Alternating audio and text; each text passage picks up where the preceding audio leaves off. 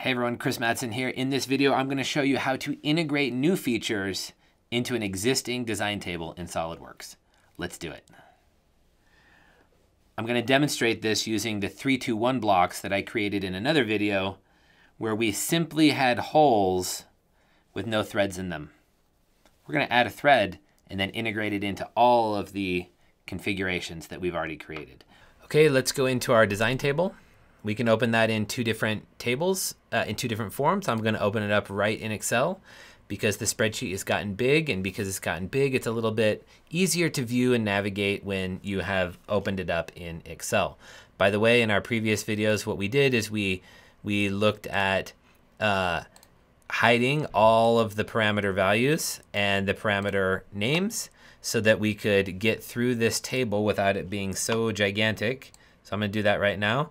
And then we also looked at suppressing features and adding the color. I'm going to leave the color one in there for just a few minutes, and I'm going to hide these, and we can see now that we're going to add some stuff here and we don't have to go back and forth in the screen so much. The question here is, can we add a feature to the product that is not already in the design table? So the answer to that is yes, and the way we're going to do it is we're going to get out of our design table.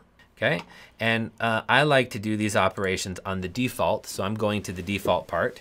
And let's just say, for simplicity's sake, that we want to thread the center hole that is the first hole that we popped in.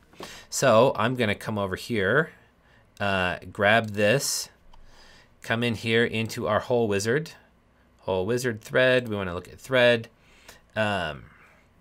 Now there's a number of things we want to look at in terms of which thread do we want. If I look at the actual 3-2-1 block, we have a 5/8 thread in there. Okay, so I've gone all the way through, but the truth is here that we are changing the size of our product in the design table from 4 inches to 1 inch to 3 inches and so on. So it's actually a little better for me to not manage this via blind operation. I want to manage this via up to selection.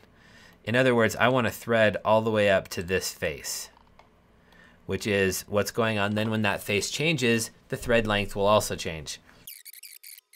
Okay, so that's great. We're going to accept that. It's gonna finish adding that operation. And I have a thread on the center. That's what we want to try to do, is add this feature into the design table and have it appear or not appear in the products that we want to have it appear for. So time now for us to give a little save on this. And it says it needs to rebuild, whatever, we'll let it rebuild. Let me just save again in case something weird is happening there. Great. Now we're gonna come into our design table, edit our design table, and Solidworks should actually tell us that there is a new parameter available, and I can see down at the bottom here that this is saying Solidworks wants to talk to me for a second, and it wants to talk about the presence or the non-presence of the thread, which we handle with the state function. Okay, so we're going to bring that in. We want that to be in our design table, and we can see that it is suppressed. It is not suppressed in our default, but it is suppressed with this S on everything else. So what we want to do is we now want to have another user input section, another user input thing. And what we want to do is we want to say has threads, question mark. And if it has threads, yes, excuse me, yes, we want to set that equal to 0. And if it does not have threads, we want to set that equal to 1. And so let's go ahead and put threads in everything. So we can go test that. And so on the state function, we will simply use the if-then statements that we learned before. Okay, if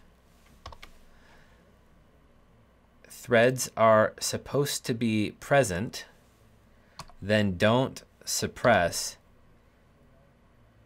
the thread. And if they're not supposed to be present, do suppress the thread. Okay, that should do it.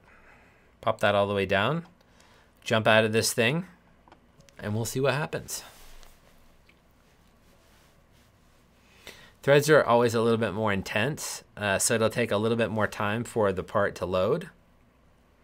which is why we're expecting a little bit there. Let's start with one that's easy, that won't be as graphically intensive. Okay, look, we should actually have a thread on this, and we do not.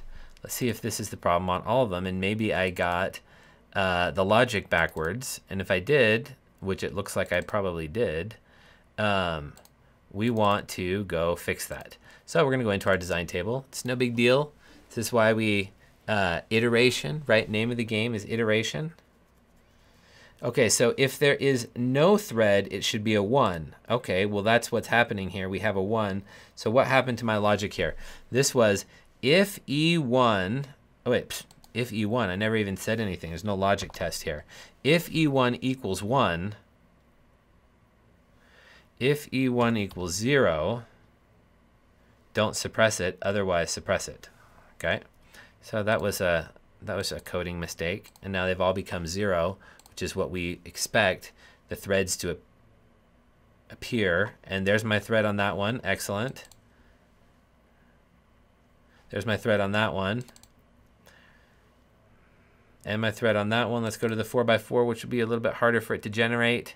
What you have just learned is how to add a feature into a part that already has a whole design table. And when you want to add in a brand new feature, you just do it just the way we did. So that's that. I will see you in the next video. Thanks.